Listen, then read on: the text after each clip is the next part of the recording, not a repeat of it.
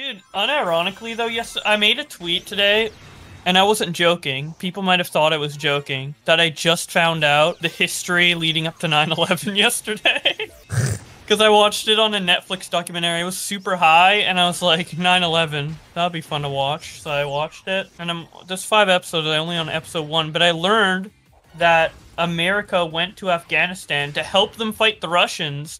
And then some fucking dumbass extremists were like, it's America's fault, even though America helped them beat the Russians, dude. It doesn't even make sense. It's like the biggest backstab in the world, dude. It's just like Team Star and Leafy.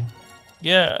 No, but like, honestly, unironically, I was under the impression that like America like politically fucked Afghanistan in some way to where they would be justified in wanting to attack it because Hassan said that they deserved it.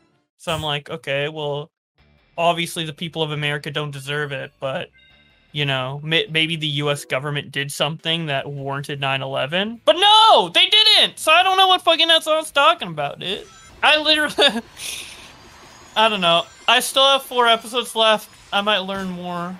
Whatever, dude. I don't know jack shit about fucking 9/11. 9/11, just Canadians just don't give a fuck about that? No, I just didn't... Well, my parents didn't tell me about it, and I was 4 when it happened, so, like...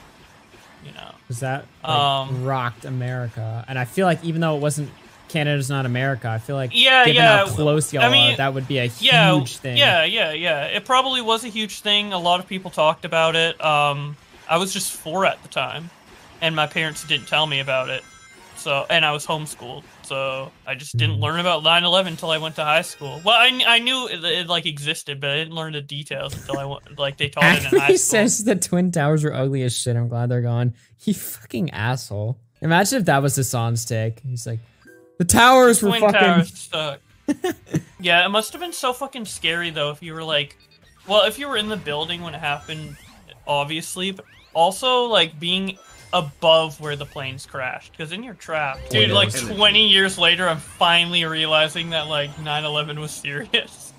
You're like, I thought it was a fucking joke. Fuck, I thought it was like a funny meme. No, back in the day, like 20, like when I was a teenager, basically, like I memed the shit out of 9/11 on the internet, dude. I didn't give no fucks. Now I'm a little obviously more sympathetic because it is fucked up, but I mean, I love those fucking 9/11 memes as a teenager, dude.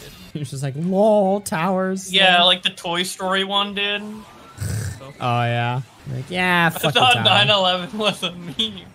Guys, guess what day my Bowblax beta channel was created? Oh my, yeah, good one. You know? Fuck. What, 9/11? Yeah, but what year? 2000, no. 2011? Yeah.